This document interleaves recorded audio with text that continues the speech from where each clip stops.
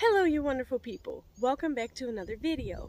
In this video I'm going to give you my top 10 tips of traveling with dogs in a van through Europe. Hello and welcome! I'm Kim, and together with my dogs, Bobby and Pilou, I live in my self-built camper van, and we are getting ready to travel Europe together. Come along as we say yes to new adventures. Tip number 1. Research the rules for dogs before entering the country. It's very important to research the rules of the country for entering with dogs before you enter. In most European countries, your dog needs to be microchipped and you need to carry the pet passport with you. In this passport, there can be mandatory vaccinations. For a lot of European countries, this also means a mandatory rabies vaccination. A dog's first rabies vaccination needs to be given a certain amount of days before entering the country. To my knowledge, this is 21 days, so it's really important for you to take care of this in advance. You want to go to Sweden or Norway, dogs need to have had a tapeworm pill in a certain amount of hours before they enter the country. If these things aren't in order when you enter the country, or you cannot show in your passport that they are in order when you enter the country, it can have serious consequences, such as your dog being confiscated, put into quarantine for a certain amount of hours, or actually be euthanized, which are things you do not want to happen. Tip number 2. Design your van with extra storage in mind. Having pets with you in the van takes up a lot of space. For instance, in my van, I have a little dog house. They have their dog beds, they have their food, they eat kibble, so I bring along enough kibble for the trip that we're on. Now I have small dogs, so I only carry around 2 bags of 10 kilograms of kibble. If you have a bigger dog, you might need to carry around a lot more kibble than that. Here you can see everything I carry for the dogs on display, including a stroller, kibble, treats, blankets, life vests, cold packs, leashes, toys, dog beds, car seats, and a basket filled with worm tablets, Resto collars, toothpaste, more toothpaste, ointment, nail clippers, hair clippers, toothbrushes, tick grabbers, and flea combs. Tip number 3. Clean more often, cause things'll get dirty. The van gets smelly and dirty. And this is because dogs drag stuff in here in their fur. For instance, if it's wet and they shake when they're in the van, everything gets splashes on them. So it's a good thing to take care of cleaning the van often and maybe carrying a vacuum. When the dogs get wet in the van, this also means the humidity goes up in the van, so you might need to use your heater more often. Tip number 4. Protect them from diseases. Different countries carry different dog diseases. For instance, which is a big thing for me, we have in certain areas, I think more south, we have leishmania, which is a parasite that gets carried by sand fleas. So it's super important to make sure your dog is protected and will not be infected with the leishmania disease. It's a disease that they can keep still, but they can't really treat it, so they can make it sleep. But it's a parasite inside of the blood of the dog, and it will get them super sick at times. So it's really important to protect them for that. For me, whenever I start a new travel and I go places I don't know, I get a new Resto collar, which is an anti-flea, anti-tick, anti-scent fleas collar, and I'm hoping that that will do the trick. Tip number 5. Create a safe space for them. Create a space for your dog that's just for your dog. Under the bed, I made a little dog house, which was big enough for 2 dogs to fit. And it's a cute little nook. It has their toys, it has their blankets, and my dogs really like to go in there. Most of the time I put them on the bed with me, but in the evenings or if we've been walking around and we get home, they have something to drink, and they usually go into their little house under the bed and they rest there. And they really like this nook. Especially my first dog, Doortje, she really liked getting into these little places, little spaces that is just for her to sit, where you can't step on her, where you can't, where she just can sit there without that many things happening around her. She really loved that. So I made this little dog house for them, and I really like that they really appreciate it so much. Tip number 6. Check your pack and your van for ticks. Check your bed and your van for ticks. Ticks, when you go on walks, ticks are all everywhere in Europe. They get on your dog and they can come off. My dogs are treated for ticks. Hopefully the ticks won't hold. But I have had ticks crawl on me inside the van, so not even outside the van. So it's super important to check everything, that there's no ticks and they cannot lash on you. Like, I think everyone knows ticks can carry Lyme disease, and Lyme disease is something you do not want to get. It's not a fun thing to have. If you do get bitten by a tick, take it out as fast as possible and draw a little line around the place that you were bitten, and you can keep an eye on the spot if it gets infected, or if it gets a big red ring around it. Go to the doctors immediately. You might even want to call your doctor for advice if you've been bitten by a tick. I do know in the Netherlands, if you get bitten by a tick and you take it out, you can send it to a laboratory and they can research if it has Lyme disease, so you know if you're at higher risk or not. I don't know what that's like in different countries. Tip number 7. Plan ahead when needing to leave the dogs on their own in the van. When you do your van build, keep in mind that you might need to leave your dogs in the van unattended sometimes in different temperatures. For instance, my van is insulated with Armaflex with 19 millimeters on the wall and 21 or 25 millimeters on the ceiling. I have to look it up, but at least it's a very thick insulation on the ceiling.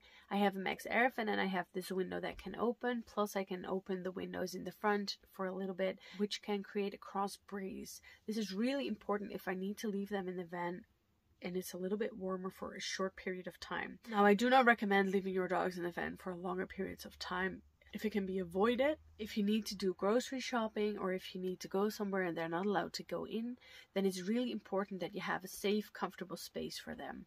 A normal car, can heat up super fast, which can get to dangerous situations because dogs do not sweat. They need to lose their warmth through their mouth and their paws. If the air around them gets too warm, they cannot lose their warmth and they heat up and they can actually die from overheating, which is a very tricky thing.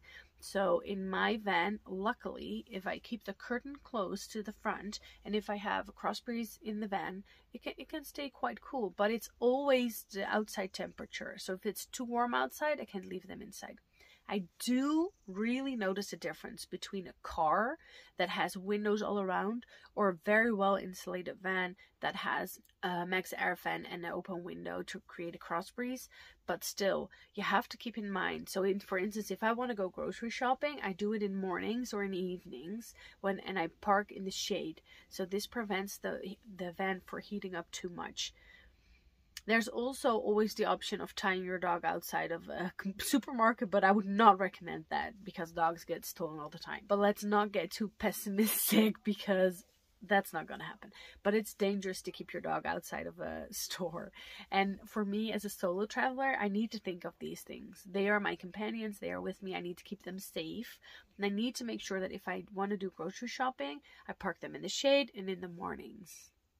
On the other hand, you can also have colder weather, and I personally prefer colder weather with dogs because it's easier to keep them warm. I have jackets, I have raincoats, I have blankets that I can put them in, and I also have a fantastic heater. I just got a new one because the other one broke. But the heater keeps it very comfortable here, and that's very nice for the dogs. I personally think that keeping them warm in colder weather is easier than keeping them colder in warmer weather.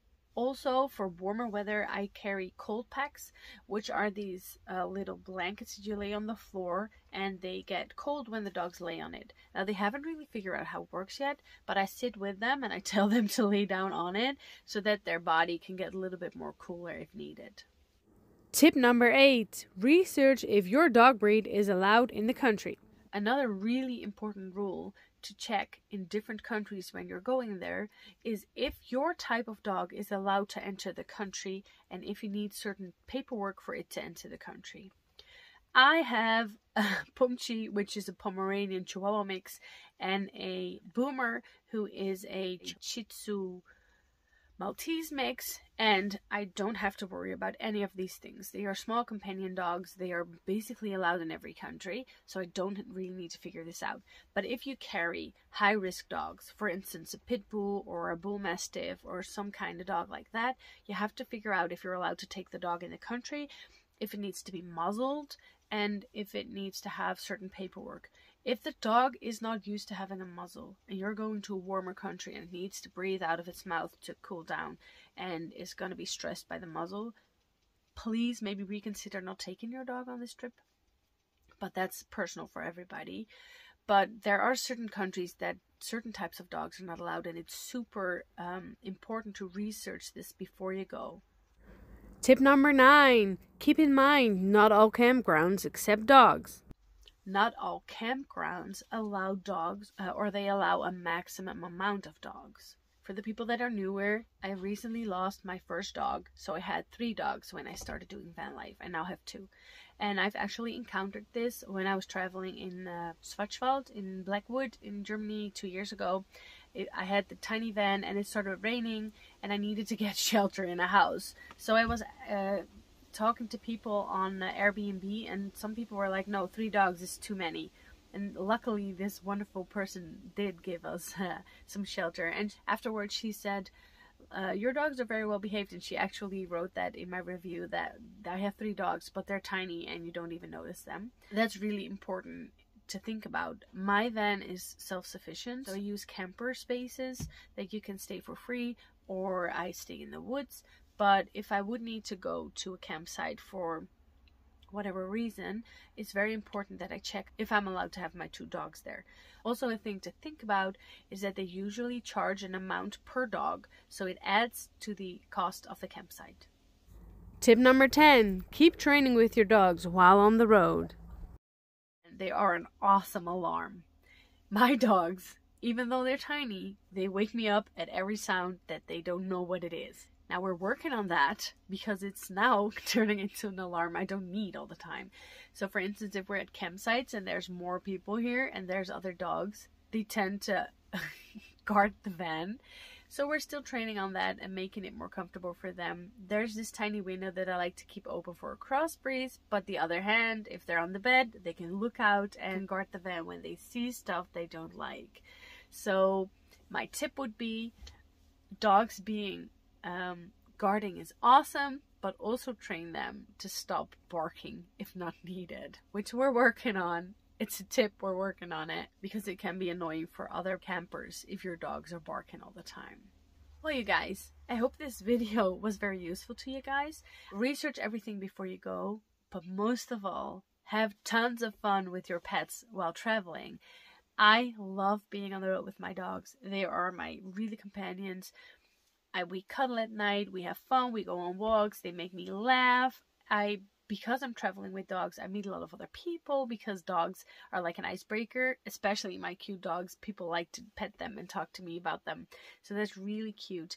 And I really love being with dogs. So if you take all of these little tips to mind, being with a dog in the van in different countries doesn't have to be a hassle. It's just a thing you need to think about. Thank you guys so much for watching this video. I'll see you in the next video. In the meantime, don't forget to say yes to new adventures.